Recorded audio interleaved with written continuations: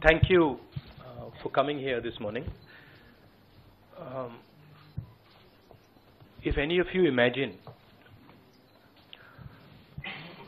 anybody in the country imagines what happens when your bank account, your ATM card, your entire financial identity is erased, right?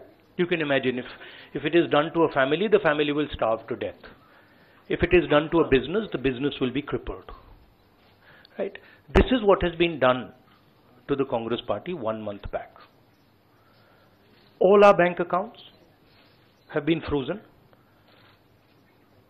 We can do no campaign work. We cannot support our workers. We cannot support our candidates. Our leaders cannot fly from one part of the country to the other. Forget fly. They can't take a railway train.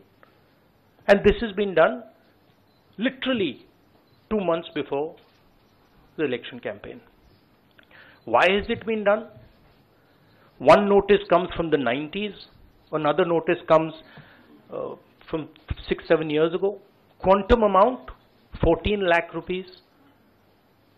And punishment, our entire financial identity. Right?